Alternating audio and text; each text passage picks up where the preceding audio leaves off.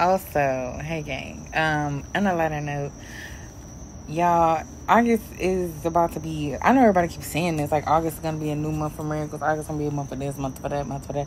All I know is he has tried those things by fire that was like coming up against you. He's tried you by fire, like you've been proving that you know how to endure, that you can handle what he's giving you.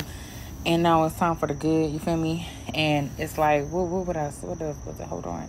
It was like promise keeper, okay? Like, the Lord is about to show you that he's going to make good on his promises.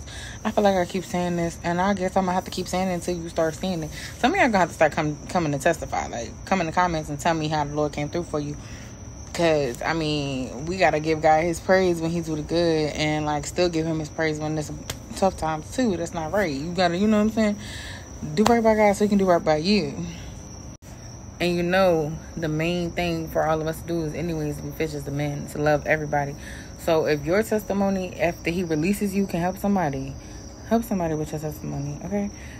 Help them. Like, let them know what God did for you so they can know that he can do it for them too, okay? Like, everybody has a gift. Everybody has something that they bring to the table. A whole worldwide. Like, every single human being wide. Like, even the ones that be doing stupid stuff. But God is in control. I love y'all. Be blessed.